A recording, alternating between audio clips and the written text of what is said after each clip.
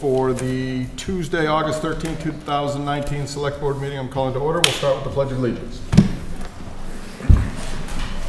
I pledge allegiance to the flag of the United States of America, to the republic for which it stands, one nation under God, indivisible, with liberty and justice for all. Thank you, and good evening, everybody. Yep. All right, so we started the meeting tonight at 6 o'clock with executive session. Call to order, Pledge of Allegiance. So now we're going to go to the public forum.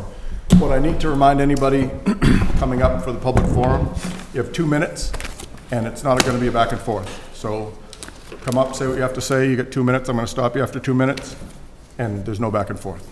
All right? So if anyone has anything to say.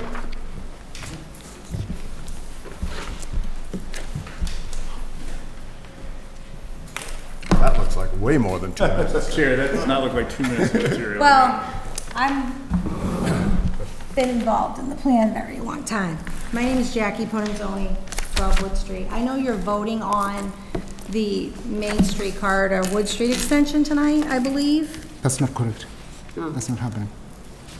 That's not on here tonight? Mr. Kamala, we prefer not to have dialogue back and forth because we're not posted for this agenda item. So that's Well, I just want to say a few things because I have been very busy since town meeting. I received a letter of donation for my property at before town meeting for the plan, for the corridor plan, which we weren't supposed to be on. And I did file a complaint with the Attorney General and all of the elected officials except President Trump. The governor's office sent my complaint to the Mass DOT, and so did the Attorney General's office.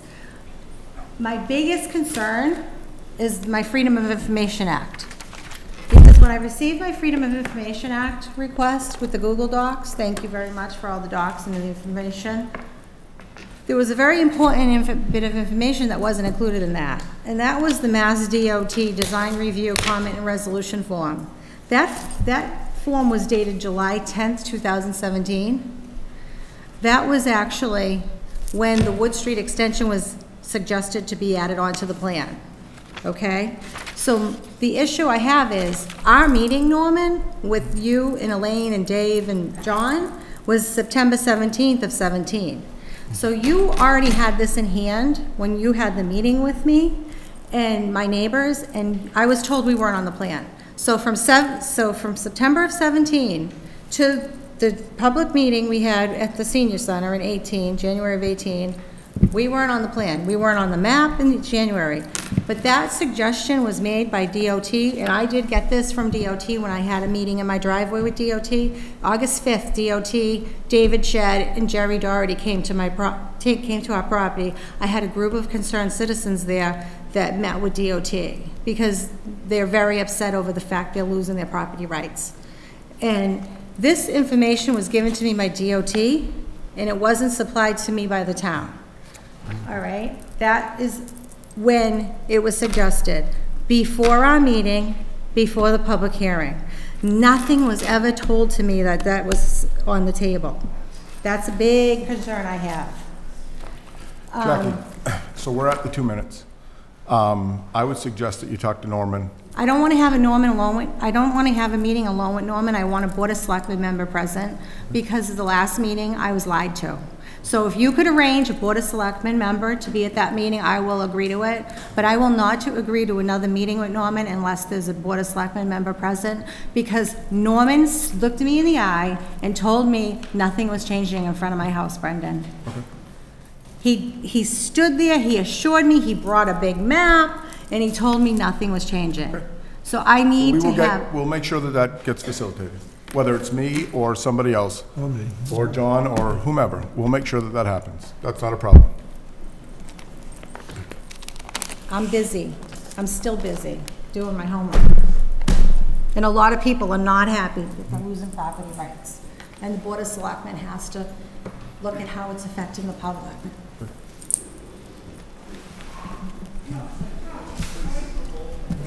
Anyone else? Hearing none. So now, Nope. oh, I'm sorry. Heather? I have belated news, so I couldn't make it on the agenda, but I wanted to share. Okay. All right. Good evening. Thanks for, I will try to keep it to 2 minutes. I'm always happy to be here to bring you more exciting news from the library, and this evening's no different. As you know, we've experienced significant increases in both use and demand since our renovation. And we regularly hear that residents want more opportunities to use the library, especially evenings and weekends. You may recall that in FY19, we received an increase in appropriation that, among other things, enabled us to be open on Saturdays in the summer for the first time. So that first summer, since mid-July when we were open, we had 1,500 people, an average of 214 people a day coming into the library on the Saturdays that we were open. This year, we've been open on Saturdays since June. And so far this summer, we've had more than 2,800 people, which is nearly 260 people every Saturday coming in to use the library. So evidently, if we're open, they will come. And therefore, I'm very pleased to be here tonight to announce that we will be open expanded evening hours beginning this fall. As of Monday, September 9th, we'll be adding 8 hours to the library's schedule. We'll continue to open at 10 a.m. 6 days per week, Monday through Saturday, and we will remain open until 9 o'clock Monday through Thursday. We will close at 6 on Fridays and 4 on Saturdays. So we're very excited. We've got a lot of positive comments from the residents since this was announced, and we are continually grateful to the town for the increase in appropriation that enables us to provide this increase in service. Thank you very much, Heather. You're welcome. Thank you. I made it under 2. Thank you. Yeah. Good job. Okay, do we have anybody else? So I, as the chair, have something to bring up. August 4th, there was a charity event for the Keep Smiling for Abby charity at Teamworks in Northborough. There was a field hockey game, if I'm not mistaken, that was going on. Something that's been going on for a few years. There was a person that was pretty prominent in Hopkinen over the last 20 years or so that was there playing, that went down with a heart attack and became asystole. He had no heartbeat. He was out. He was dead. Fortunately for everybody involved, our fire chief, Steve Slamman, was there, and he jumped to action and with Scott Jurassic and did CPR on this person. They got a defib and brought this person back to life. So anybody who knows Chief Slamman like I do, it's not a surprise that he would jump into action and do something like this. It's one of the reasons that I consider him a great friend, and I'm proud to have him as a friend, and very proud to have him as a fire chief. He saved the life not just of anybody, but just of another Hopkinen resident. So I know, I saw him getting a haircut today. I told him I was going to say this. He was pretty adamant against it. But as is the trend over the last 50 years of my life, I did not listen to him. And I wanted to go ahead and make a notation, let the public know that, you know, we have people in the public that go out and they do great things all the time, and they don't do it for credit. And it wasn't in the newspaper. It wasn't in the Independent. It wasn't anywhere. He just did it, and it was part of his job. And from the bottom of my heart, I'm very proud to call him a great friend. He's a great person, and so I'd like to just kind of give Chief Slamman his recognition for that.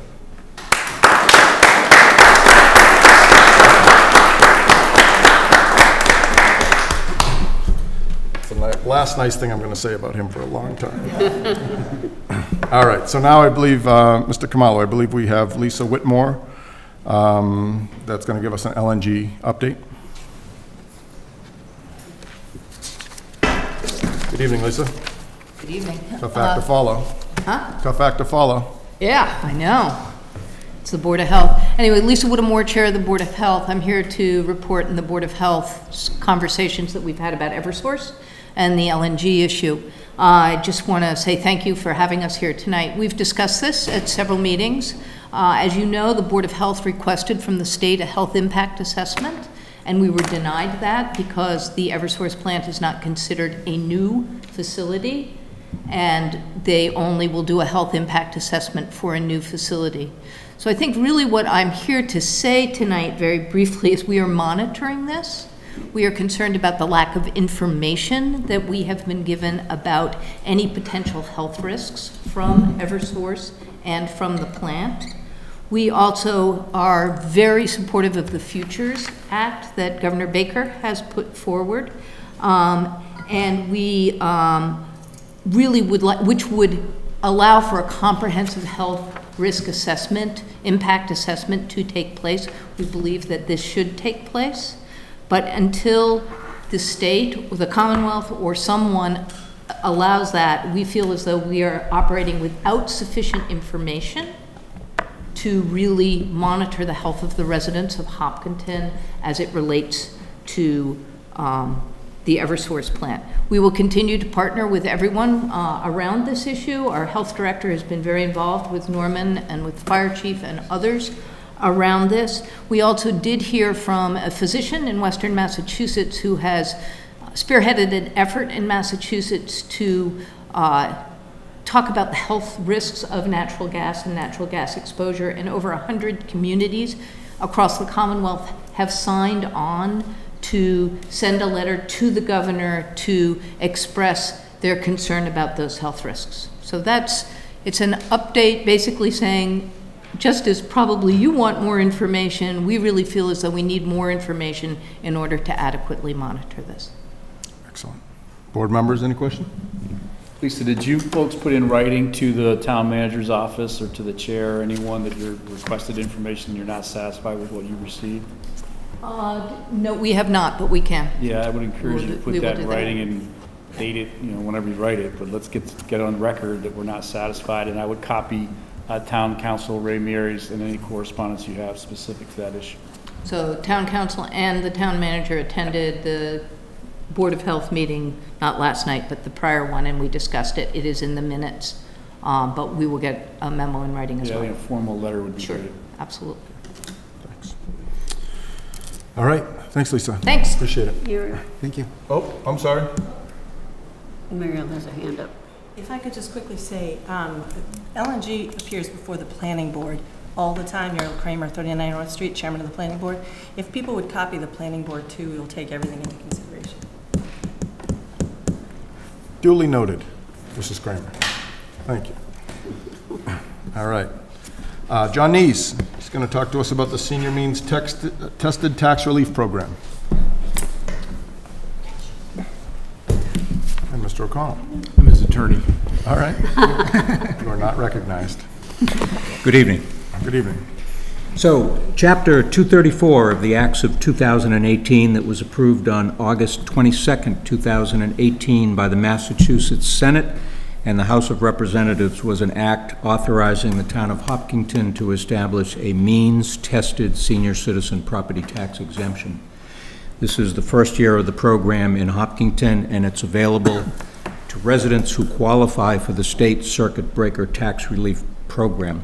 When the program was first introduced, we prepared a new Senior Solutions Guidebook with the information. We put the information on the Assessor's webpage and the Senior Center webpage. We did a presentation at the Senior Center. We made the application available in hard copy in our office, and at the Senior Center made the application available online and put the information on the TV screen in the town hall entrance. Quickly, the criteria for the program includes age 65 or older with any co-owner at least 60 years of age. You need to be a resident of Hopkinton for 10 consecutive years.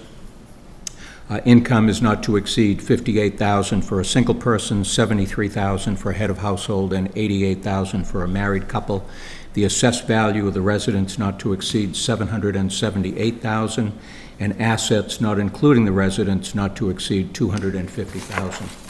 The tax exemption will be within the range of $550 to $2,200 per person at the discretion of the Select Board.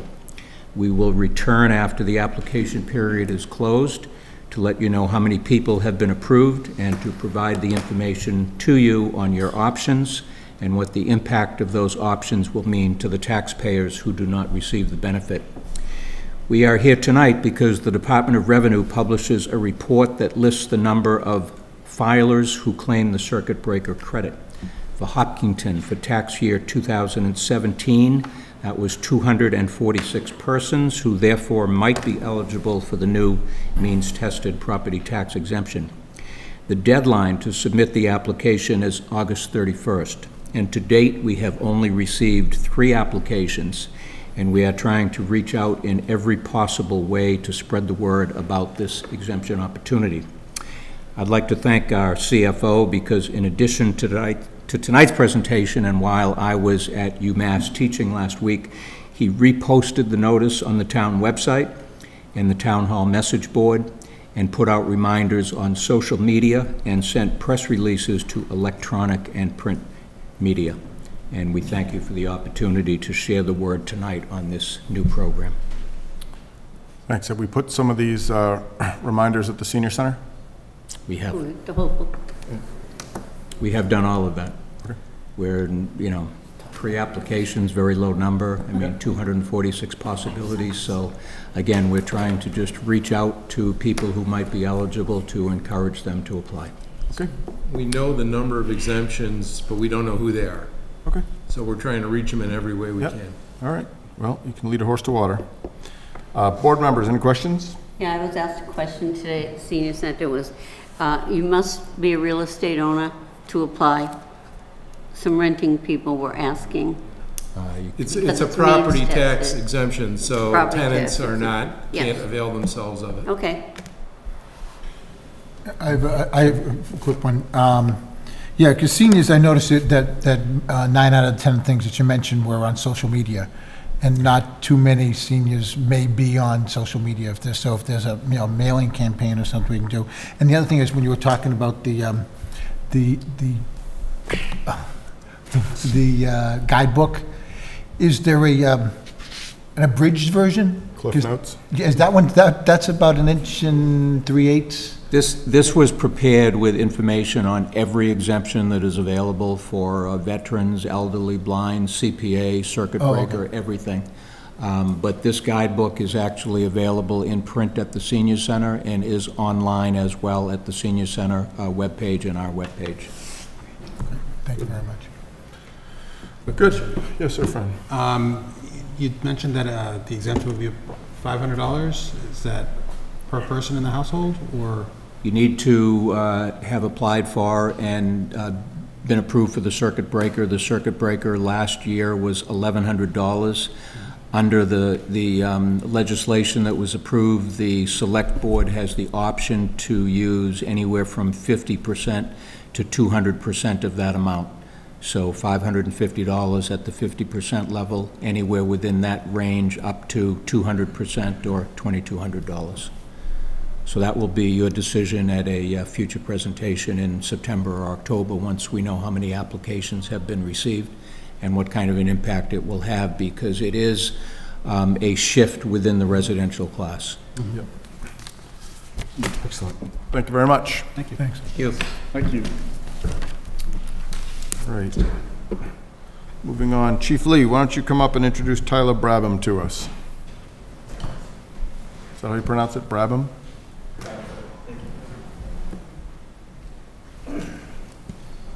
They keep getting younger, huh? Yeah. That's exactly what I was thinking. Good evening. Thank you. I'd like to present to you Tyler Brabham for your consideration for appointment for police officer. I'll get this out of the way, Mr. Earl, because I usually you'd like to find out how this position came about. This was, we were able to add to the police department in this year's budget to create a detective sergeant spot, and Tyler will be backfilling through the patrol force. We had several applicants for the position. I just want to thank a few people involved that helped out, both first and second round interviews. Scott Van Ralton, Phil Powers, Kristen Merrill, myself, and Lieutenant Porter and Deputy Chief Bennett, who did the final interviews. Tyler rose to the top and did an outstanding job for a young man. But we're glad to have him aboard if you wish to appoint. He grew up in the town of Blackstone, Mass. There he lived with his mother and father, Craig and Michelle. I happen to know with Dad. I had the opportunity to work with him in Woonsocket Police Department many years ago, and he left us for the Mass State Police, where he's a sergeant in the K-9 unit. And if he's half as good as his dad, he'll be a great cop. He has 2 brothers, Kyle and Zach. Tyler attended Blackstone Millville Regional High School. On the top of his studies, he was the class treasurer and was part of the soccer, basketball, and tennis team. He also received the Joseph Struzik Student Athlete Award, which recognized him for outstanding performance, athletics, as well as the classroom. In 2015, Tyler attended the Fitchburg State University and joined the 4+1 program. This program includes a bachelor's degree while building a municipal police academy status and obtained academy certification, which started May of 2019. As he continues on, he will immediately begin a master's program. During his undergrad, he played soccer for the university and served as captain for his junior and senior year. The team was part of a team impact of a national profit that connects children facing serious and chronic illnesses with local college athletes. He was also a member of the Student Athletic Advisory Committee. The group is advocating for giving back to the community, enhancing the experience of athletes, part of the NCAA. My pleasure to introduce Tyler Brabham. Thank you. Awesome, thanks. How you doing, Tyler? Doing great. Thank you for having me. Thanks for showing up. Tell us a little bit about yourself, stuff that the chief didn't. Sure. So, like you said, I'm part of the 4+1 program at Pittsburgh State. It's a unique program. There's only 9 of us, so we get plenty of training and attention for Police Academy. This September, I'll be going with my master's, which will take about a year and a half. Yeah, I mean, I just want to give back to the community. This place seems amazing. Everyone I met here seems fantastic. Starting with the police officers for one, and to just the workers around in the community. I mean, everyone's been so helpful, especially HR and stuff with all the paperwork and things that I had to comprehend. So yeah, everyone's been amazing. So thank you for having me tonight. Thanks. Board members, any questions for Mr. Brabham? Don't really. Okay. Glad to have. I think you made a smart decision getting as far away from Woonsocket as you could. And we're very glad the fact that you made it through the screening process and you're the one that came to the top. I think that speaks volumes. I have a friend whose kid is going through that 4+1 program right now, starting it in the fall. Awesome. It's a great program. It really is. It really is. So, Mr. Catino, I will accept a motion if you'd like to make one. I'd like to make a motion to appoint Tyler Brabham as a police officer for the town of Hopkinton. Second that. Okay, any further questions, discussion? Hearing none, all in favor? Aye. All opposed? Abstentions? And it passes. Thank you. Welcome aboard. Thank you so much. Good job, Tyler.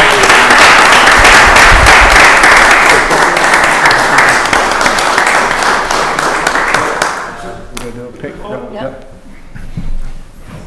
Are you taking your pillow? How come you're not wearing soccer shoes? You yelled at me. Supposed to wear soccer shoes. They made me take them In off. your way. Right now. See some skills. I'm ready. Skills. I don't want to get beat that bad though. Oh, great. Congratulations. Thank you so much. That's the widest area, right? My choice. Okay.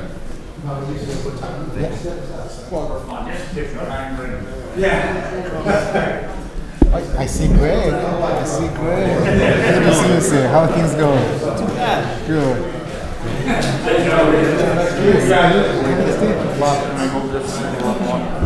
He's amazing. I'm so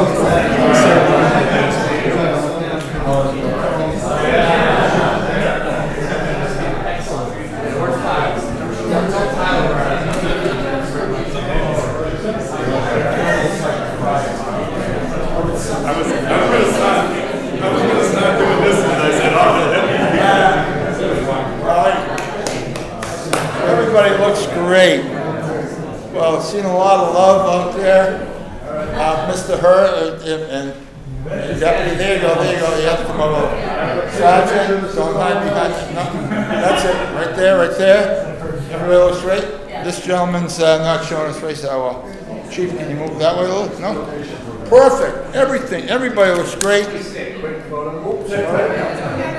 all right, show me the love, people. show me turn the camera on. There it is. One more time. Now this time with some smiles, people. All right. I'm seeing some angry faces. I see we get some less angry faces. I'm sure this is helping a lot.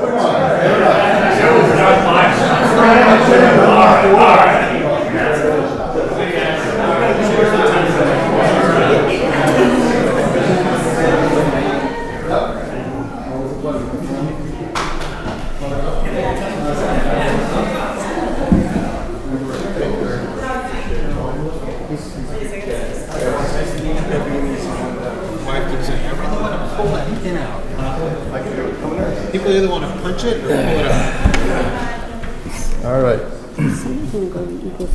Thank you very much. That's one of our fun things to do. It's one of the things that we like to do here. So moving on, we have some proclamations. This is the highlight of the select board meetings, including tonight. We're recognizing Girl Scout Gold Awards and Eagle Scout rankings. Let me invite Girl Scouts Emma Bograd and Mallory Pishoff from Troop 72233, who have received Girl Scout Gold Awards. Please introduce yourselves and the project you worked on. Let us start with Emma. How you doing, girls? Good. Hi. Welcome. Hello. You can, I can, thank you. All right. I'm Emma Bograd, and my project was titled Dog Park Education for People. The project stemmed from having my own dog suffer from fear aggression from her foster home not socializing her well, and that importance of socialization in making sure that dogs can interact well for both the benefit of the dog and the benefit for the owners and the benefit of the town who may not know about this. So with Hopkinton Parks and Rec working on the dog park project, I have worked to gather information spanning 9 different dog parks, surveying 100 people, both about how much they know about how to keep their dogs safe in the dog park, socialization of dogs in the dog park, and how often it's used and how many people and dogs they usually see on a typical basis. On top of that, I've worked on gathering information about the rules and regulations for the dog park in order to present a set of rules and regulations for our hopefully future dog park to make sure that everything is safe and that the rules are in line with what some of the dog parks are in the area, but also in line with how to make sure that ours is our own, but still safe. And so after that, I also worked on creating a class. So this class was on safety for the dog park so that people can socialize their dogs there safely so that they don't have to develop any fear aggression. They aren't just left at home, and so this class goes over a lot of things regarding how to notice the signs of aggression, fear, and that whole spectrum, as well as what to do in a situation if something like a dog fight were to occur, and how to safely handle that where owners won't get hurt and dogs won't get hurt. I did do one class in person, but since the dog park has not officially been built or anything, it has become a completely online class with a website that is accessible to anyone. Yeah, so it's socializing your dog is a very important thing, and as someone with a dog that can't interact with other dogs, it's something I find very important personally, because it limits her quality of life, and it puts a lot of pressure on us as well, and I want to make sure that the town of Hopkinton can experience the full lengths of what it should be to be a dog owner in the community. Awesome. Awesome. Congratulations. Board members, anything for Emma? So Emma, we're working on it here in town, but you used other dog parks and got information elsewhere to kind of pull it together for us as we go forward, right? I think that's great. I mean, just the way you described it and the thought that's gone into your project is obvious. You spent a lot of time thinking about it. It's a lot of time working on it, and it's a great concept, and it's a great thing for us all to understand. And the fact that you got it doing your Gold Star, I mean, that's huge. We say it all the time with the various kids that come in and young adults that come in. You're going to carry this award with you for the rest of your life, which is the coolest thing about it. And you're going to do something that you obviously love, or you're doing something you obviously love. So good for you, and well done. Thanks. Awesome. Did I go into? I love dog parks. I've done a lot of the Medway dog park in particular, and then a couple up in Maine. Worked on them, and I think that they're a real asset to a community. So I thank you for your work. Yeah, Gino. Yeah, I just, we have such a great town. I can't believe how many Eagle Scouts we get in the back there. It just seems like several times during the summer, a few times during the year, we're going to another circle, and to see the same thing with the Gold Stars. It's really, it's as was mentioned by the chair before, to Mr. Herr, this is something that you get to have in your resume, and people look at it. It will be 30 years from now, and somebody will notice the Gold Star, and somebody will notice the Eagle Scout, and it's because you showed the initiative to do something special at this age. People will know that you're worth counting on when it comes down to a next job. So congratulations. Mr. Nasrullah. So I think it's incredible that you took the initiative. I'm seeing a lot more dog parks in surrounding communities, and I don't think anyone's really addressed some of these issues that you brought up. And I think that's forward thinking, and I think that's something that, as everyone here has said, people are going to recognize this, that you had that ability at this age, and you took the initiative, and you came up with a solution. And that's what life's all about, is finding what needs to be fixed and fixing it. Quick question, where did you hold the class? The Faith Community Church. Excellent.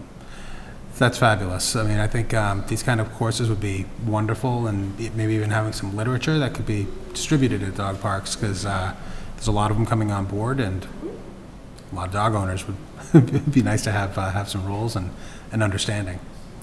I think it's fabulous. Congratulations. Thank you. Awesome.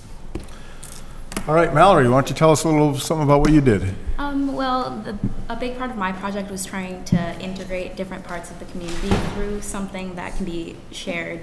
And with mine, I chose to try and integrate different aspects of music, including bringing members of the Golden Pond community to be able to come to the Hopkinton High School Pops concert in the spring, which is something that allows them to both be able to go out into the community, meet new people, and be exposed to what different things are happening with the music association and the stuff coming out of the high school in that degree.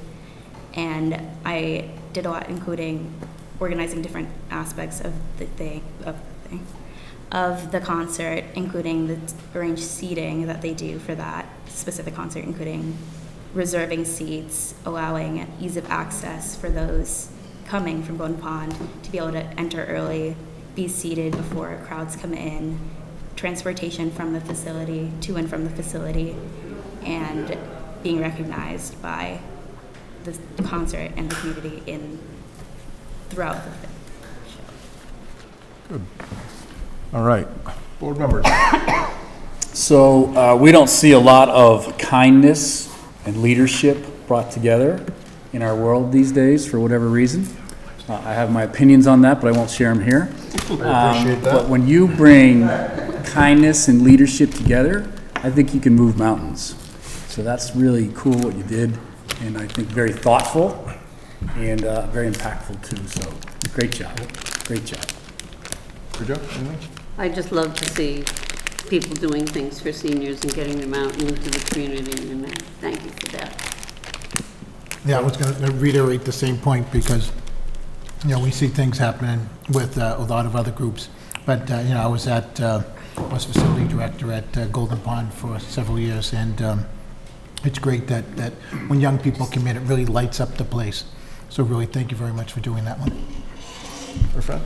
You know, I think it's incredible. When I was growing up, I can share a little story with you. When I was growing up, my dad, he was a doctor, and he would work all day, and then at night, he would volunteer at the nursing homes. And he would go around, and he always encouraged us to go with him. He said, these people just want company. They just want someone to talk to. And I regret not taking his advice, but my daughter did. So I think it's wonderful that you've taken this initiative, and it's beautiful. Congratulations! I think the award is it's just a small cherry for what you've actually done. Yeah, so I'll piggyback off of those. I work in that industry with the elderly. I manage a dementia unit, and I tell the same 5 jokes every single day. They laugh like they've never heard it, but it's such an uplifting experience, not just for the recipient, but for me. It's a good ego boost for me. But it really does make a big difference in someone's life when you can see the results, the instant results that you get from helping out anybody, but for me, more in particular, the age population. You know, it's very rewarding, and I'm sure that you found the same. So, thank you guys very much for everything that you've done. Congratulations! It's a wonderful honor that you guys have achieved, and. We're going to do some Eagle Scouts here, and then when we're done, we have some proclamations for everybody, and we'll do some photos at the end, okay? If you guys don't mind sit and put. Thank you. No, back there.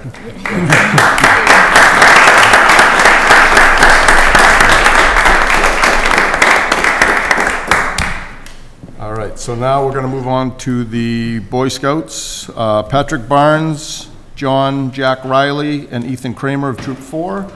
Who have achieved the rank of Eagle Scout. So we will start with Patrick Barnes.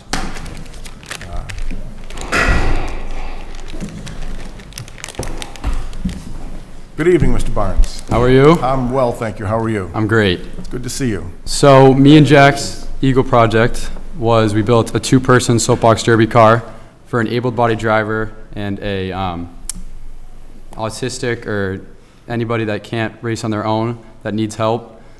And I was inspired to do this because I have an autistic cousin and my mom works with the special ed students, and I raced soapbox for 8 years, and I'd always see the cars at the races, and they would be side by side and they'd go down the hill.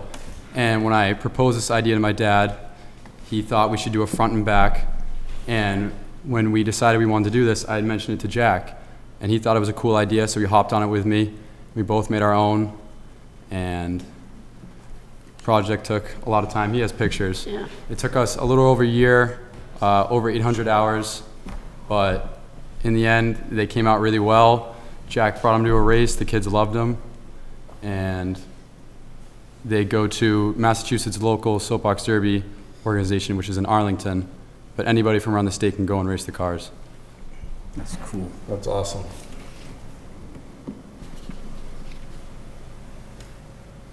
That's great. Wow, it's incredible.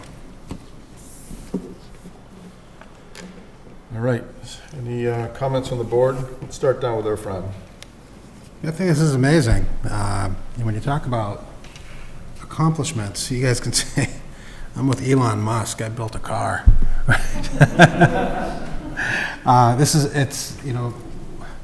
When we talk about compassion and, finding a need and trying to serve it, I mean, this is spot on. This is exactly it. Mm-hmm. You know someone who has a need and stepping forward and being able to come up with a solution. That's exactly why this is going to go with you for the rest of your life. Congratulations. I think it's fabulous. Great job. Thank you.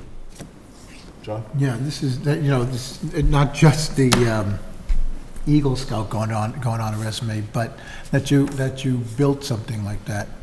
and you know, showing the compassion to something that another kid might not be able to feel, is that the thrill of flying down the road and getting that. It's just, and to think of it, that it's something that somebody would really need. That's just, it's great. It embodies everything that a Boy Scout is supposed to be. Great job. Good job, guys.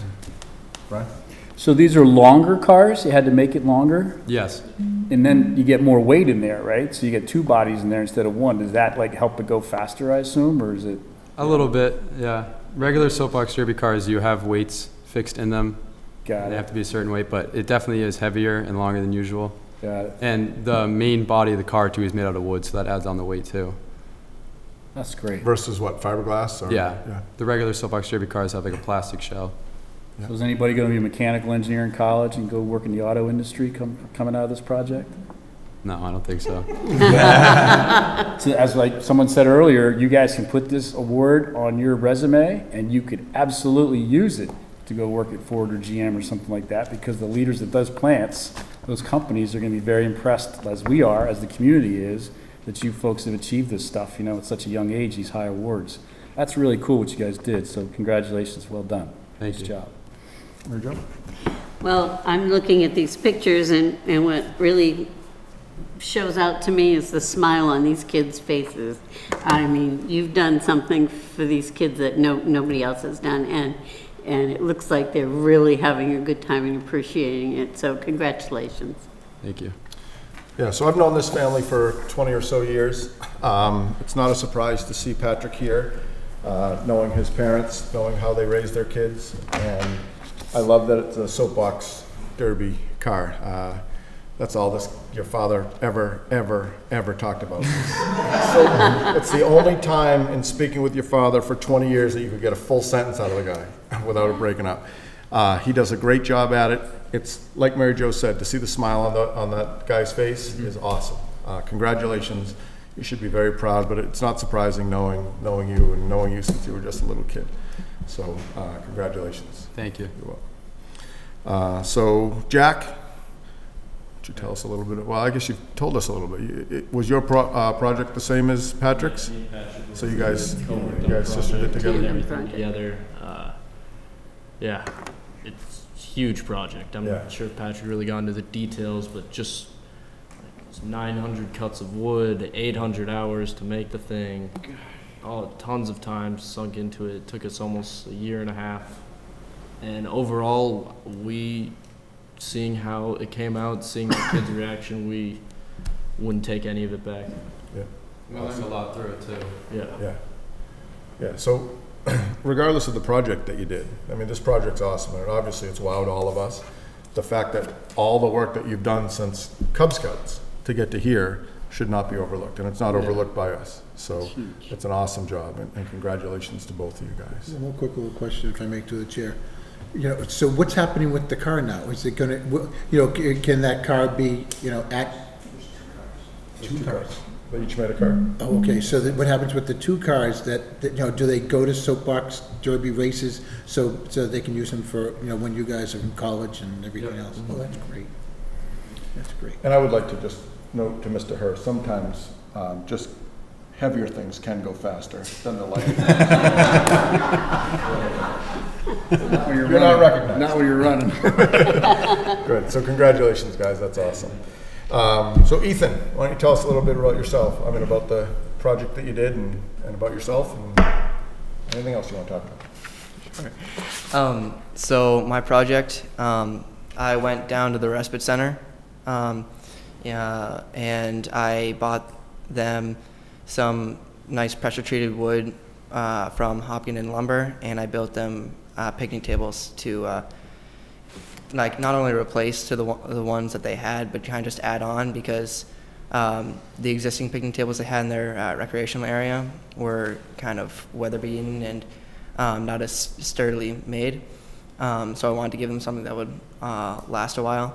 So I bought the wood from Hopkins Lumber, cut it with friends of mine, and like screwed like the hole, like drilled the holes and put the bolts in, and put it all together, and then finished it with stain so that it would be more resilient to the weather. And I also took a slide of theirs and washed it and repainted it for them. Awesome. So I decided to do my project at the Respite Center because not only did I just always know that the people who work at the Respite Center put in countless hours and just extreme effort to, care for people who need like constant sort of attention or care. Yeah. But also just Mr. Mark Polney, who also works at the Respite Center. He goes to my church with me, and I've known him for years because he also helps out with religious ed. So I really wanted to do something that he knew specifically the Respite Center would really appreciate.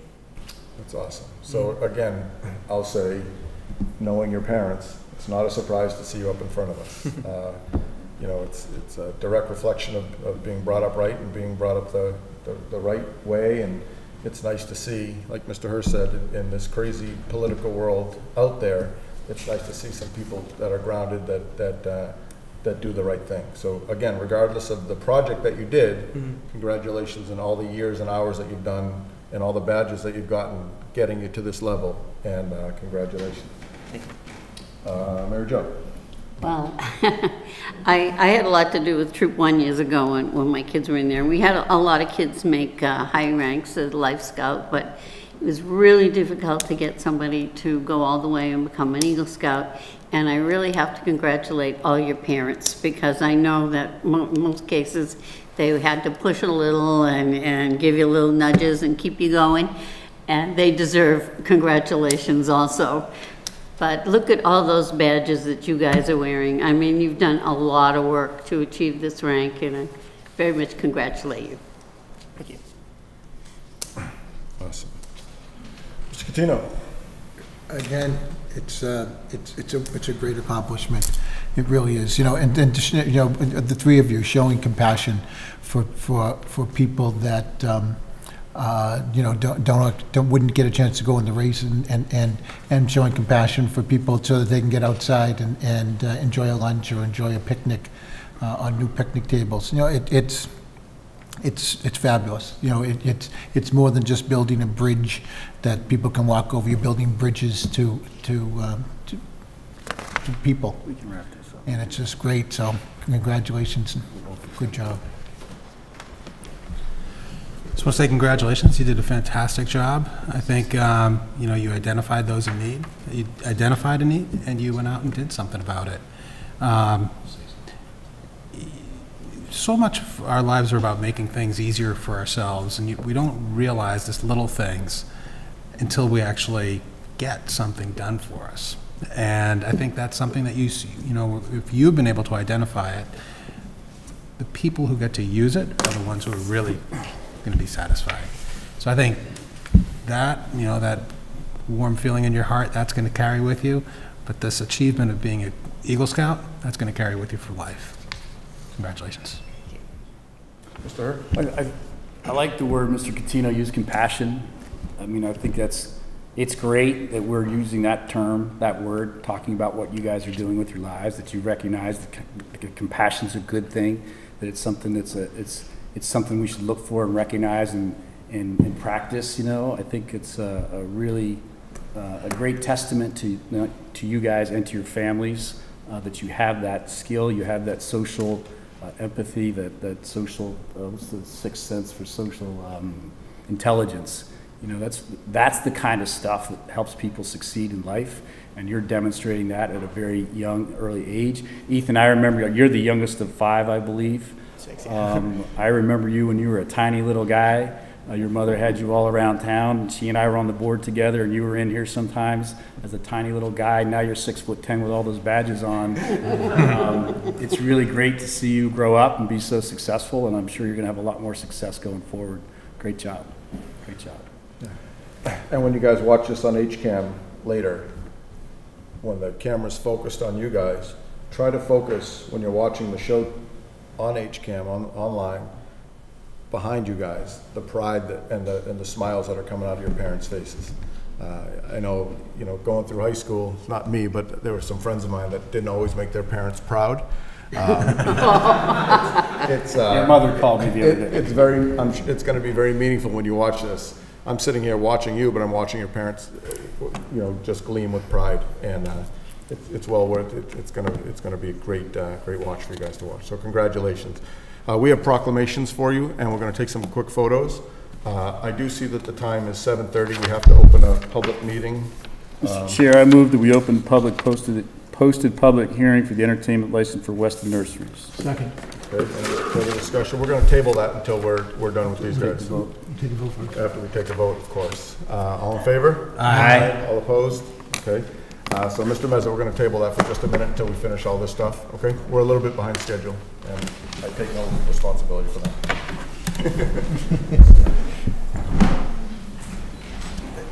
Where are the proclamations? They went that way. They're under the pillow. Yep. Come on, Norman. Come in. Get your picture taken.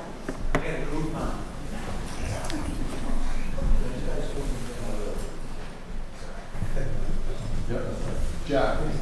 You guys have to tell them to do that. Jack. Emma. Mallory.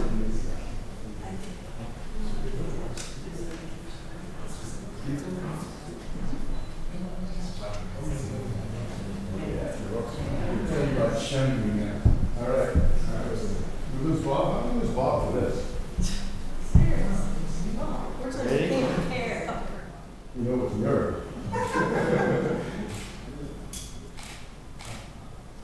Great.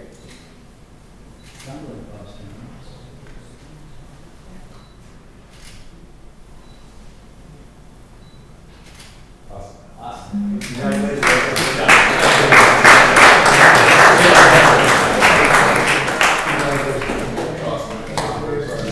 Congratulations. Good job.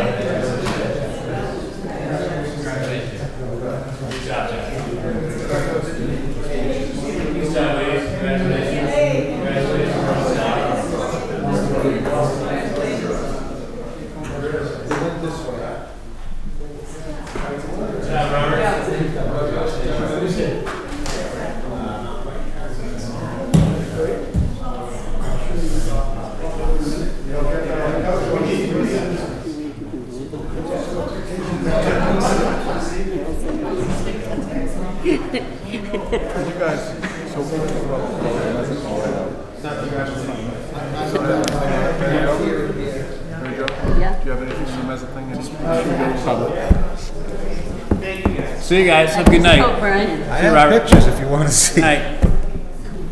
I know. All right. Made me laugh coming in. Mr. Meza. Yeah, I should have. When I was done. Oh my goodness, look at how empty out. All right. Wow. This is good. A little breathing room here. All right. So the board will receive nope. That is. Is there a letter? You want the letter? Wait a minute. Mr. Kamalo. So we invited Mr. Mezet up. Yes. And Mr. Kamalo, do you want to tell us a little bit something about here, since my cheat sheets have something about LNG on this? Yes. This, I believe, is the third year. That's right. Of an event that is now becoming a significant feature in the community. When we received the application, we were very excited to learn that one more year we're going to have this event. So far, I think what I've heard from the town's permitting office is 100% support for your venture. The feedback from the community has been supportive. And most importantly, you continue to improve every aspect of the project over the years. And at this point, with the chair's permission, I'll let you explain the details of the event. Okay. I think you've all received the packet that Peter prepared. He apologizes for not being here tonight. He had to go to an industry meeting in Chicago. I just talked to him about an hour ago. And, excuse me, I think that we're really excited about this now annual event because it brings together the town and a lot of our friends and customers, and supports an organization, or the Jimmy Fund, that's really significant. We've last year we raised about $8,000 on this event for the Jimmy Fund, in addition to what we generated during the other aspects of that, which was the marathon the Jimmy Fund walk, and we're looking forward to be doing at least that this year too. Last year we had about a total of about 800 people over the course of the 8 hours. It goes from 11 till 7. And at one time, Peter thought that we're probably in the 350 to 400 people range. So it's not, people come and go, and they're not all there at once. We've talked with the police department and the fire department, and I think we've got everything in order with them. We've arranged for parking. We've got about a dozen staff, maybe a few more, who will be on hand. We do have 2 police officers that will be coming. We've got arrangements for toilets, clean up, all the things that we need to do in conjunction with this. We're charging $10 admission in advance and $15 on walk-ins. So far we have very few tickets sold, because obviously we haven't gotten authorization to do this yet, but we expect that there will be more, a lot more. And we have 4 bands who are going to be there. I believe it's 4. We have 4 food trucks. I'm sorry, 3 or 4 food trucks. I think we're confirming another one this week. We have 2 beverage sellers who are tips authorized, and it's going to be a really good event the whole time. The attendees will be getting a bracelet when they come in, and the tips staff will certify that they're 21 or over for one color bracelet. I think it's blue. And anyone under the age to consume alcohol will be given another color bracelet. I think it's red. And then children under 12 are free. And then all the service of alcohol will be done by the tips authorized qualified servers. Good.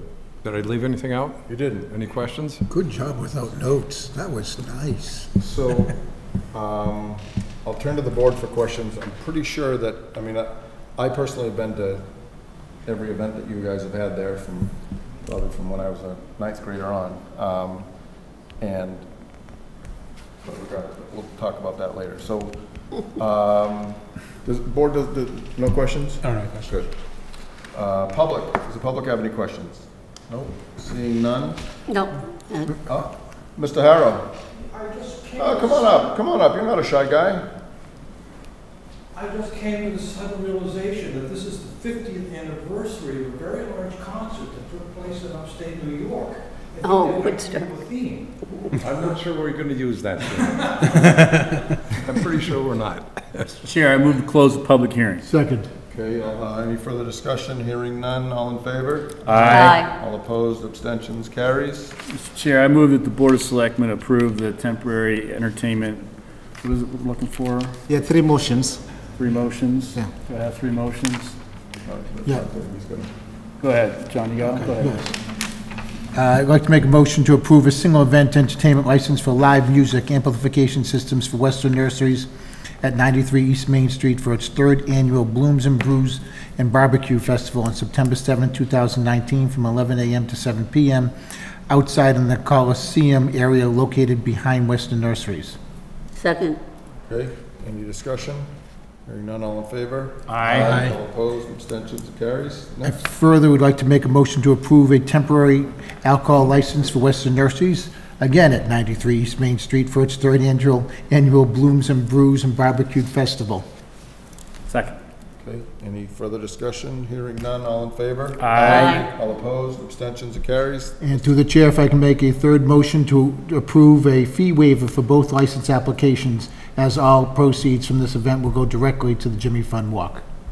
Second. Okay, any further discussion? Hearing none, all in favor? Aye. All opposed, abstentions, hearing none, carries. Thank you, Mr. Mezat. Thank Thank you. you very much. Hope to see you all there. We'll be there. Well, I'll be there. Thanks, Mike. Have a good night. All these things. Okay, that's it. Moving on. Or this?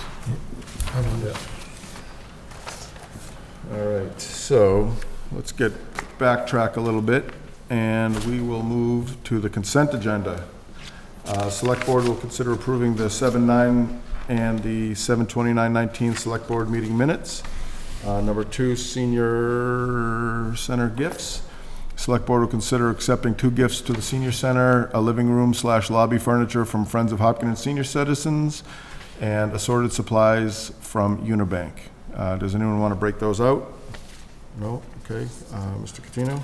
Yeah, I'd like to make a motion to approve the consent agenda as written. Second. Okay, any further discussion? Hearing none, all in favor? Aye. All opposed? Abstentions? It carries. Okay, School Committee. Pursuant to the Town of Hopkins designer selection, the Select Board will consider delegating authority to the School Committee to select an engineering firm for the middle school Hopkins Elementary School roof project. Mr. Hur, I'm assuming this is something that you're going to move away from? Is this solar? I don't believe this has anything to do with solar. Then you can stay. Yeah, it does. Okay, guys? Dr. Kavanaugh is... Hang on, let me ask a question. Yeah. So is there any potential for any solar going on these roofs, or are these roofs being done because of solar?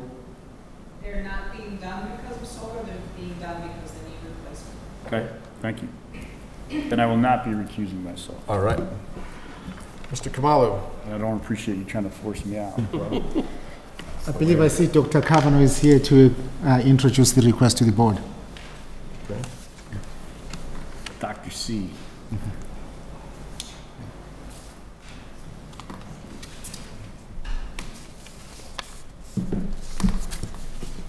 This gives me an opportunity to talk about the speaker system at the stadium. It's all good. Did you find the key? So, thank you. I have Mrs. Rodmick here, who is our Director of Finance, and Mr. Person is here also, the Director of Building and Grounds, and Nancy Kavanaugh, the School Committee Vice Chair, are with us tonight. So I will let Mrs. Rodmick describe why we're here.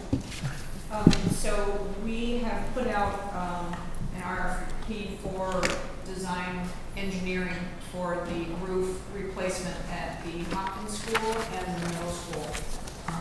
Both are in need of replacement at this point in time. According to the designer selection policy, the Board of Selectmen can delegate that authority to the school committee with certain thresholds. So we will go over both thresholds that are within the delegation. The construction cost of under $500,000 and the design fee of under $50,000. We'll exceed both of those thresholds. When we did a similar roof project for the high school and also partial of Hopkins, the designer fee was $87,000 and the roof replacement cost was about $1.1 million. To give you an idea of what the potential of the cost could be for this request. So we're looking to see if the board would entertain delegating that authority of the designer selection board to the school committee for this project. Mr. Kamala? The request before the board is procedural. This is a project that is funded through a town meeting appropriation. The request is also consistent with other considerations or requests that have come before the board before and have received board approval. And last but not least, although the thresholds are exceeded, we do believe that this is a project that the school committee can manage. All right, so I did get an email today from Mina saying that on the June 6th, the school committee voted unanimously on June 6th to proceed with the process and that she was unable to attend. We know that the other Kavanaugh is here. Board members, any questions? How many square feet are we talking about, roughly? For the middle school is about 160,000 square feet, and the Hawkins school is minus what was replaced in, I think, 2016. I want to say it's roughly 35 to 40,000 square feet. So let's say it's 200,000 in total. Okay. John? No, I'm good with this. Your friend? All set. Very good.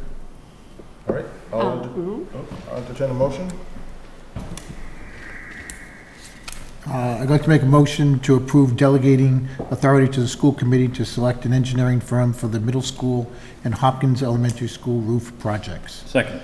Okay. Any further discussion? Hearing none. All in favor? Aye. All opposed? Abstentions? Carries. Thank you very much. Thank you very much. All right. Thanks a lot. Next is the Legacy Farms Host Community Agreement, and it looks like the board is deferring review of this matter to its next scheduled meeting. Is that correct, Mr. Kamala? Correct. All right. Moving forward. Is there, I'm sorry, I missed that. What was is that? there a reason for that? Because The we Legacy Farm do have to get that Host one Community done. Agreement amendment. So we're postponing? Yeah. Thank you. So we will move on to the, let's see, looks like we're on the annual appointments by Select Board. Select Board will make appointments to several boards and committees for various terms and will consider appointing certain officials. The board and committee appointments, the Upper Charles Trail Committee, Cynthia Estheimer, Parks and Rec Commission designee, and the term will expire on 6/30/2021. So do we have to vote on these individually, Mr. Kamala? There could be a standing motion to approve the applications. The reason being, we have a single applicant for each vacancy. Okay. I move that as we go through the list of that, applicants, once we decide on that one individual, that they be appointed to that particular position. Second. Okay. Any further discussion? Hearing none, all in favor? Aye. All opposed? Abstentions? Carries. Good. So, Upper Charles Trail Committee, Cynthia Estheimer from Parks and Rec designee, term expires 6/30/21. So the Parks and Rec did support her coming to this committee? Yeah, it's not a letter of recommendation. Okay. So we're good, right? So Yeah. all in favor? All in favor? Aye. All opposed? Carries. Trail Coordination and Management Committee, Dave Paul, recommended by the Planning Board, term expiring 6/30/22. All in favor? Aye. All opposed? Abstentions? Good. Hopkins Historic District Commission, Melanie Smith, at large, term expires 6/30/22. All in favor? Aye. All opposed? Abstentions? Carries. Hopkins Historic District Commission, Ms. Nasrullah Muniza. I believe we have someone stepping off the board. Very gingerly. Very gingerly. Careful. Careful. Let's get a helmet on him. Don't fall down. Is it Muniza? Yes. Okay. Muniza Nasrullah, Board of Realtors nominee, term expires 6/30/22. All in favor? Aye. Opposed? Abstentions? 1. So let it show that it's a 4-0. And that carries. Veterans Celebration Committee, James Mirabelli. Mirabli. Doing it forever. Term expires 6/30/22. All in favor? Aye. All opposed? Abstentions? It carries. And the Zoning Board of Appeals, Rhea McNamara, associate, term expires 6/30 of '22. Is this to a regular position, Mr. Kamala, or is this to an associate? Associate. Associate. Okay, all in favor? Aye. All opposed, abstentions, carries. Thank you very much. Moving on. I do not. I've heard you speak. Nice to see you, Dave. Speak frequently. So it is not quite 8 o'clock, but do we have everyone we need here for the Chamberlain Street, Whalen Road subdivision? Can I say something? Yes, ma'am. We had one other, it was further down, but maybe we should do it along with these others to the Community Preservation Committee. Okay. Jim Chiarello. Yep. Chiarelli. Yeah, and I have the letter from the Conservation Commission recommending him, so. Is he on the agenda, Mr. Kamali? I don't see him. He's not on the agenda. It came in my packet.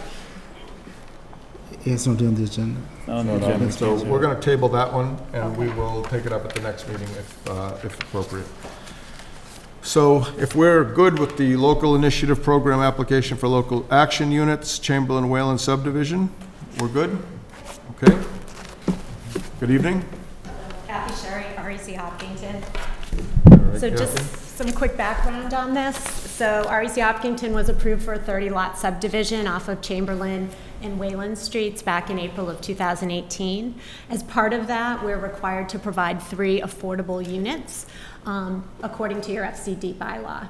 So our special permit approved 3 units to be provided off-site.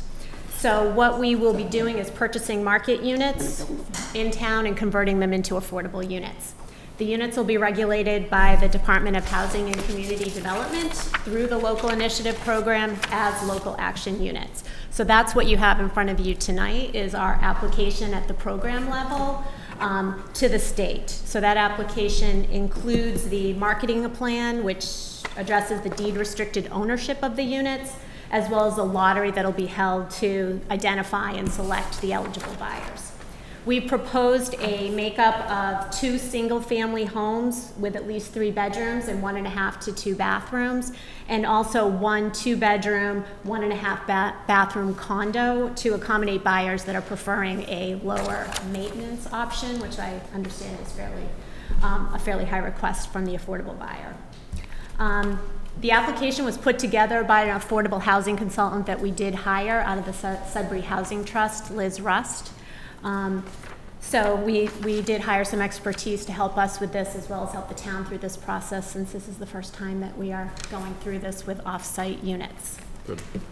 So once approved by you tonight, we would submit, if it's approved, we would submit it to the state for approval of the program. Once the state approves the program, then we would start to look for the market units in town and go through the process of then having the planning board as well as the state approve those specific addresses and homes that we've selected. And then once the units are approved, we start the marketing process, the lottery, and eventually get to the actual purchase and sale with the affordable buyer.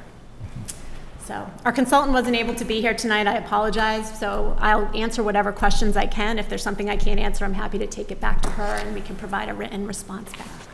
All right, board members, any questions?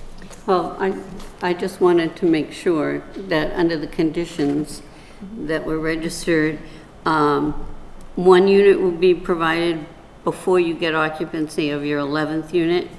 A 2nd unit will be provided before occupancy of the 21st, and then the last one at the end of the project. We had just actually have a change to the special permit that was approved by the planning board, where we'll be providing 2 units at the 21st occupancy.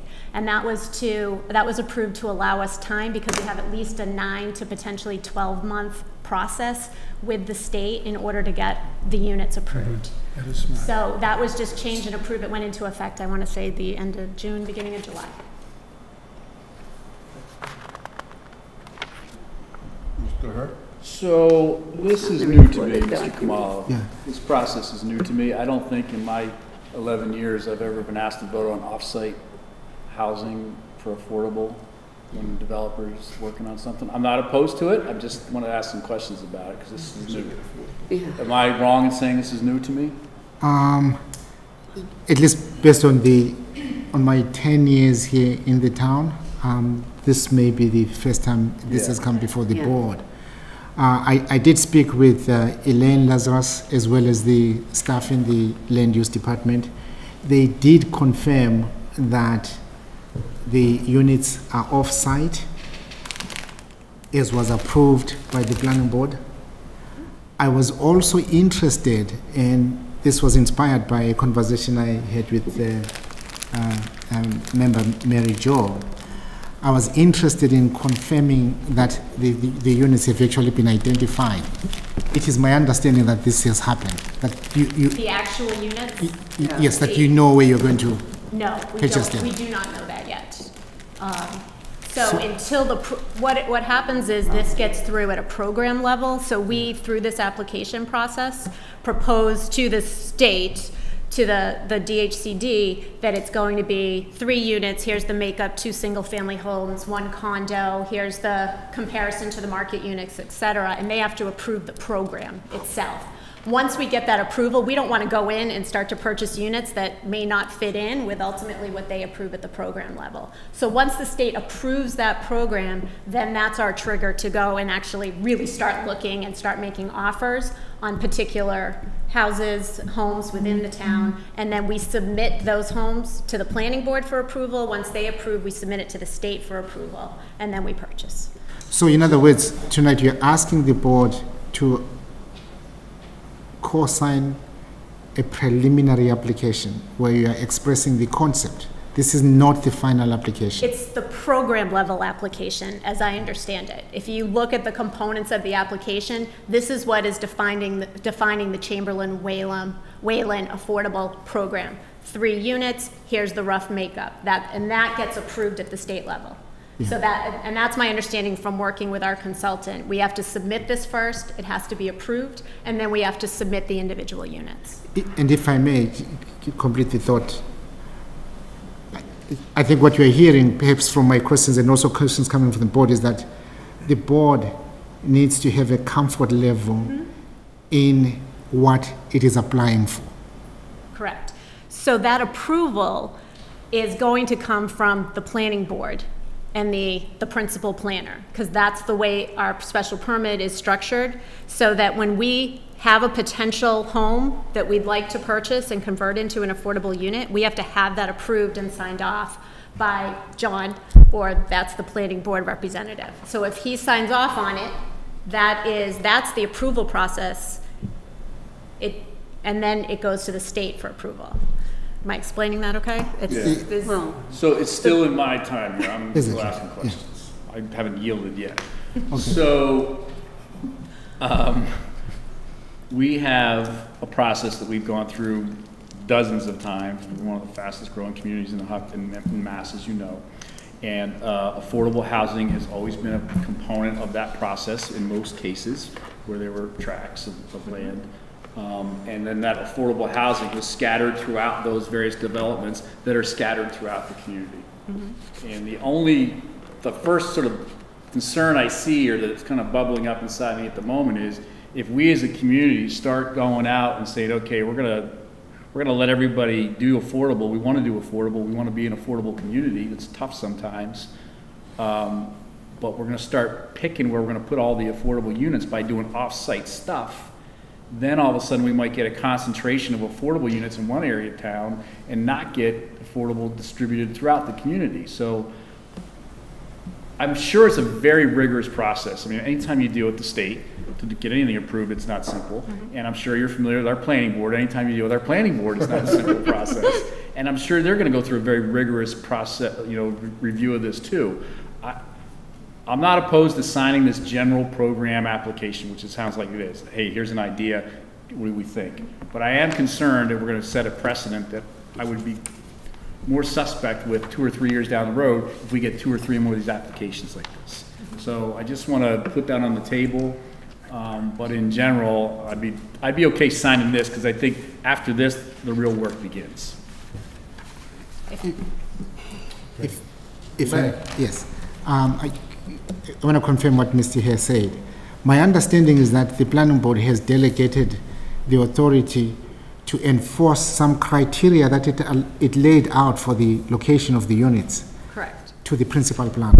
Correct. That's laid So out they- in they- the they- conditions of our special permit. So the principal planner should hear at least one select person's concerns about concentrations. And the primary criteria is the location. That is really what he's approving in to address your point. They don't want it all in one area. They want it spread out. They want it in appropriate locations and such. So that is really the primary approval criteria, is the location. So. Yeah, I actually went to a couple of the planning board meetings where they were talking about this, and I spoke to Liz Rust about it, their expert. And what she was saying is that if they try to put the affordable units within a neighborhood where the houses are very, very expensive, then they actually have to put it sticks out. So if you're putting up $900,000 houses and you have to, in an affordable house, what's the affordable house now, like? Their sale price is $268. $268. It's gonna look different. And then it ends up, people just know that those are the affordables. And so you said if you can put them in other places, it actually works out better for the community, rather than having a neighborhood look like there's a $900,000 house, $900,000 a $280,000 house. It would absolutely look a lot different within that neighborhood.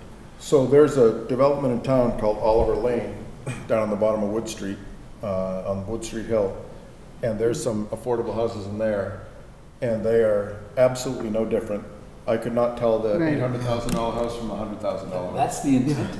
That's the intent of it, yeah. Right. So I would think that if you were building $1 million houses in this neighborhood, and you had to make 3 of them affordable, you're still gonna make that house to the same specs as all the other houses there. You're not gonna have, you know, Catino's house, Catino's house, Catino's house, Catino's house, my house, Catino's house, Catino's house, which I'm just using that as a... So you have I don't mean to put your house down. Yeah, I was gonna say that, all 280s and yours. Could I say a couple of things just to address that? If we were to, now this was driven during the whole site plan application and the special permit review and such. So this is our directive right now, is to provide them off-unit, off-site. Had we chosen, or had we had that discussion about providing them within the community or within the subdivision, the bylaws actually would have allowed for us to kind of cluster them. We could have increased the number of houses within the development up to 35, and to have 3, and then some of the setbacks and other requirements are lessened as a result of that. Some of the feedback we got on that was, to Mr. Catino's point, and I believe it was Beth Malloy from the Housing Trust had pointed that out, that it does become kind of cluster housing within these developments, and that's not what they're looking to achieve either. At this point, though, it is our directive. Our special permit says X. You go and deliver 3 off-site units. So that's what we're looking to act on at this point and to get moving on that. Just want to jump in here. You know, as liaison to the Affordable Housing Committee, this is one of the things that we talked about is what are we going to do with all this, the money that we have, and every developer that comes through, they want to pay the fee, as opposed to, I mean, it's obviously subject to the planning board, whether they accept the fee or accept the additional housing, not the fee, but the payment in lieu of. And then you have the affordable housing community committee with all this cash, not knowing what to do with it. So one of the things we talked about was having developers find off-site housing and have it scattered throughout the town to address, you know, the clustering of affordable units and having kind of those people mentality. So the idea was to kind of scatter it throughout the town, and I think this is, you know, I like that Mr. Mastriani wants to pioneer this. The one question I had for you though is, why are we doing a condo? Why not just do 3 houses? It was really based on the recommendation of our consultant. The houses are actually a harder sell with the affordable buyers because of the potential maintenance issues. There's also longer term issues in that maintenance can become an issue for an affordable buyer. The houses we purchase have to have at least a 5 to 7 year life remaining on the major systems, roof, furnace, etc. But after that, it can become an issue if they're in a replacement mode. So a lot of them don't want the maintenance. They want a condo fixed. They know what to expect, no major systems to replace. It's more financially manageable for them. So that's why we added that in. So. Okay. Have you kind of met with the Affordable Housing Committee? We've met with Beth Malloy several times. Okay. So we had several preliminary meetings when we were kind of kicking off this application process to understand our role versus the town's role and who was doing what. So we had met with the chair of the planning board, Beth Malloy. At the time, I believe she's chair now of the Housing Trust. Right behind you. She's right behind you. Sorry. And then Elaine and John as well. So. Okay. That's been the discussion. And Beth, I apologize. Do you want to add anything from our previous discussions or meetings? We met once. Can you come up? Sure. I think I'd have to correct you. We met once with people from the planning board and yourself and Mr. Mastriani, and we haven't met since. The agreement, as I understood it, was that it would be 3 houses. I'm sure a condo would be a lot cheaper than But three. it's not 3 houses. Just go through the chair. 3 homes. So this is the very first time I heard a condo mentioned at all. That's what they want to do. So a couple things. A condo's actually not cheaper. It's actually a higher expense to us if that's one of the concerns, because it is a lower selling price. A condo can only go for $200,000 or less, depending on the condo fee. So that really wasn't a consideration. And also, we went through Elaine for the review because we thought that there was some sort of a housing trust component that needed some sort of review, and we was told that the organization in place doesn't exist in town, that it's not that committee.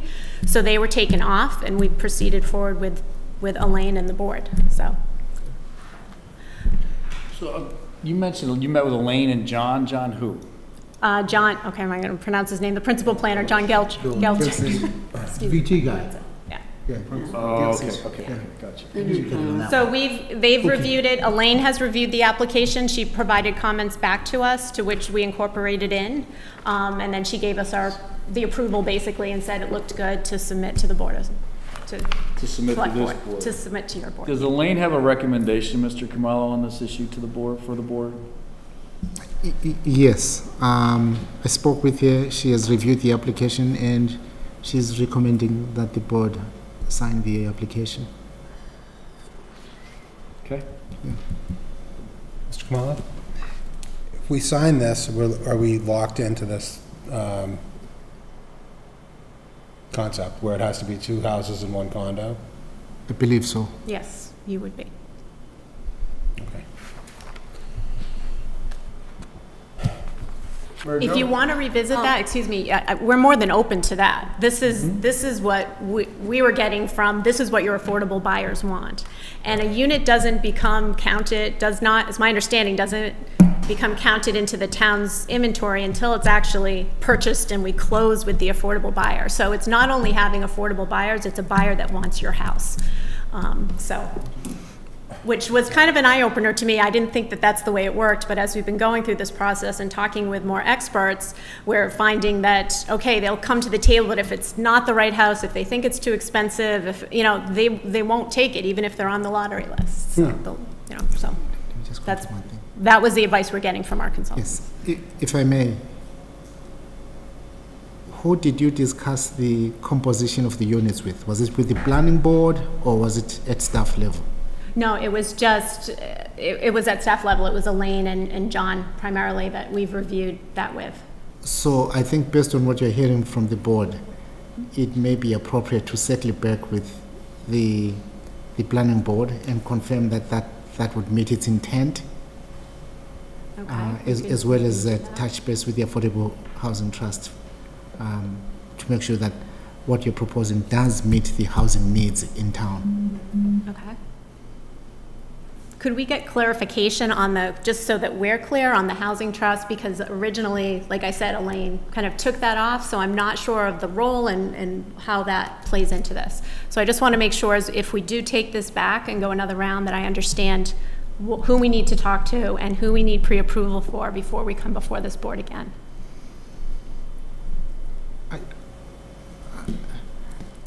I think there are two parts to the to your question. Clearly, I think because this is implementing the planning board's decision, you'll need to speak with the planning board to make sure that they are on board with the program. Because this also has an affordable housing component, it is advisable to consult with entities in town that deal with affordable housing, and the Affordable Housing Trust is one such entity. I just have a little bit of a problem with, this is the recorded, registry recorded document from the planning board on this project, and you're already telling me under the conditions, there's already a change. There is from the 11th to the 21st for the occupancy permit. I mean, it says that, and this is like recorded, and it says the certificate of occupancy will be issued once the affordable unit is produced after the 11th unit is built. Then you said, then it said, and then the second occupancy will be issued after the 21st, and then the last at the end. And each one has that component to it, that we have to have the affordable housing component before you get the certificate of occupancy for those units. And now you're telling me, I mean, because this is a recorded document, now you're telling me you've already made a change with the planning board from the 11th to 2 units on the 22nd? What you're seeing is the recorded special permit from April of 2018. There is an amendment that was recorded, I'm going to say June or July, I can't remember which. I don't think I have a copy of it with me, that does change the delivery of the units. So the first unit is to be delivered at the 21st occupancy, the second unit is to be delivered at the 21st occupancy, and the third at the 30th, 31st. Yeah, through the chair, if they just can't deliver it, you know, at the 11th unit, it doesn't make it ends up being a moot point if the state doesn't approve it. You know, it's even like what we're doing now. If we're supposed to be faster than the state and we have all these questions and everything else, the state takes 12 months. I just wonder what our guarantee is that we get these 3 units.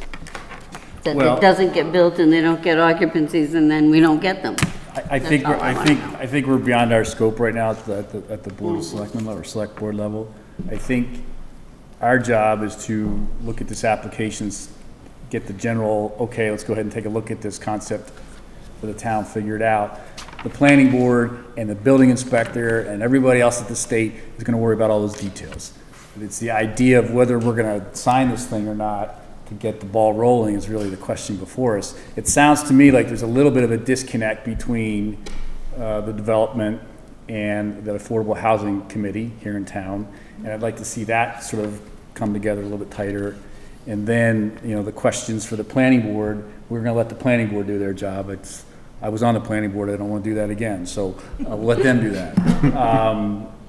But I guess my sense is that we're not quite ready. I'm ready to say, yeah, I want to do this, I'm happy to do this, but I don't think we collectively are ready yet. So maybe we should table it, Mr. Chair, for a meeting. We can talk about it again at the next meeting. And that gives you guys some time to get together on this condo versus house thing. And then maybe we can revisit at a future agenda. Is that an idea? That's fine. To you? Yep, that's fine. Through the chair. To you? Yes. Through the chair. I just want to say, I do commend Mr. Mastriani for taking the initiative and pioneering this new project. I think it's fabulous that he's doing it for our community. I don't think what you're hearing from the board is, you know, dissatisfaction. I think we just want to see things tightened up a little bit. Sure, understandable. Okay. So, Mr. Kamala, do Thank you need you. a motion to move it to the next meeting? It's okay, leave it as is now. Good? Move on to the next item. Good. Yeah. Thank you. Thanks a lot. All right, town manager report. Yeah, first is the Main Street Corridor Project. Main Street Corridor Project, how did I skip that? It's in the town manager's report. Yeah. today, between 3 p.m. and 7 p.m., we held the first open house event to simply review the easements that are associated with the project. Leading to today's meeting or open house event, we sent letters to all the properties that are affected by the project. We also specifically identified 12, 14, and 16 Wood Street as properties that we had identified easements before. However, based on input that we received from the board as well as from the property owners, those properties are no longer requiring the town to acquire easements. The project will proceed as is, but without requiring easements from 12, 14, and 16 Wood Street. Have they been notified in writing? Yes. Very good. Okay. This Hold on. On Main Street Quarter, before you move on, Yeah. how many people attended that open house today? It was pretty busy. I left because I had to attend this meeting. Yeah. We were at any one point we had different stations. At any one point we had about 3 people at each station waiting to be served. Where was it held again? Here in the basement. We received very good questions. We received questions regarding the extent of the easements, the process that will be followed, and also we received people who showed up offering to donate their properties to the town for this work. And everybody now understands that these are temporary easements. Yeah. We have identified properties where permanent easements may be required, and we are communicating that to the property owners. So based on the first person that came up today for public comment, I'd like to be able to kind of have a sit down with that person, whether it's me or us or whomever, and just kind of with some clear heads figure it out. And I mean, we're not going to make everybody happy, I understand that, but it would be nice to kind of get everybody educated. And it looked like she had a whole bunch of information that I've known her for a long time. She's a pit bull. She will continue to read and read and read and recite and come back at you. So I'd like to see what we can do about really putting a pronounced effort forth to appease her. Yeah, we sent her a letter inviting her to a meeting. We're willing to go to her home. We're willing to go to her business. We would like to answer her questions. I did understand from her comment that she believes we may have had some information at the time I met with her. I did not have that information. Let's just make sure one of us is there. And Yep, exactly. Absolutely. You know, at the end of the day, though, I mean, 17,500 people live in Hopkinton. Yep, agreed. And 17,400 people have said, fix downtown Hopkinton in different ways at different times. Or let's say it's 16,000, whatever. The majority of Hopkinton residents support this project and want it done now. In fact, they're mad it's not done yet. So we just got to keep figuring it out, but we also have to be very respectful of the process and the individuals, and we got to make sure no one's rights are abused. But you know, these types of projects will cause some angst. Yeah, we actually had Mass DOT representatives from the engineering side, the right-of-way. We also invited the consultants to participate in the open house. The second open house will be on the 27th of August. Do the open house documents, sorry, Mr. Chair, do the open house documents reflect the board's discussions that we're just going to stop this thing right at the top of Wood Street and we're not going to go any further down Wood Street? Are the documents reflecting that now, the engineered drawings? No, I think as I explained to the board, here's what we have heard from Mass DOT. The changes that they asked for post the 25% design are driven by public safety and compliance with the ADA requirements. Okay. They hear the board's position.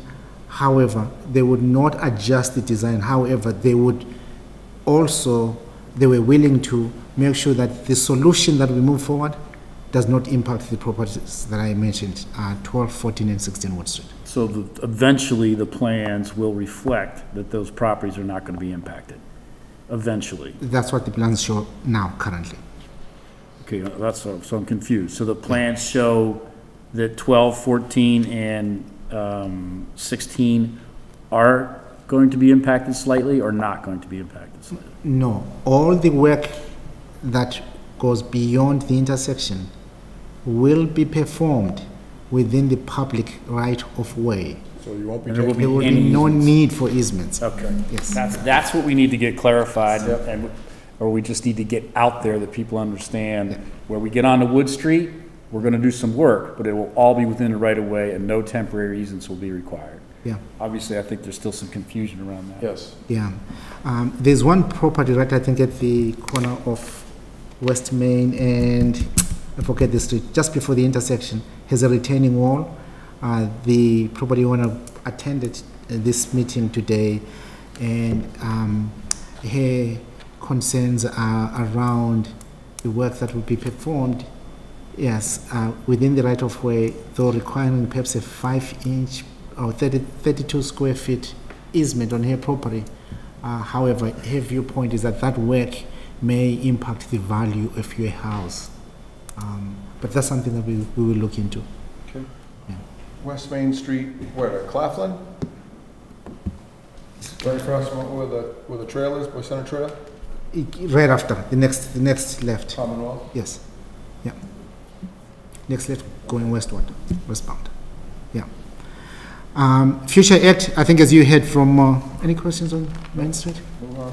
Okay, Future Act, as you heard from Lisa Whittemore, the Chair of the Board of Health, I am recommending that the board endorse and approve a resolution in support of the Futures Act bill. Here's why that is important for the town. The bill is currently written will require reports to towns from a certified gas inspector that the new infrastructure that is proposed is free from defects, that the shut-off valves and gate boxes are accessible and working, and that the work has been completed according to state and federal regulations. Number two, we have had our encounters with the DPU. In fact, we're going to the DPU tomorrow morning. The DPU will be required to send infrastructure plans submitted by any gas company to each municipality affected by the plan. And then thirdly, municipalities will be permitted to file a complaint with the DPU against an electric or gas company for breach of franchise or DPU regulations, with DPU required to hold a public hearing and publish its opinion. I think with those three things in the bill, I firmly believe if this bill becomes an act or becomes law, we will have more tools in our toolbox to handle some of the issues that we're dealing with relative to LNG. So with that, I'm requesting that the board approve a resolution in support of the Futures Bill. I'd like to make a motion to approve a resolution in support of the Future Act. Second. Okay, further discussion, hearing none, all in favor? Aye. Aye. Opposed, abstained, carries.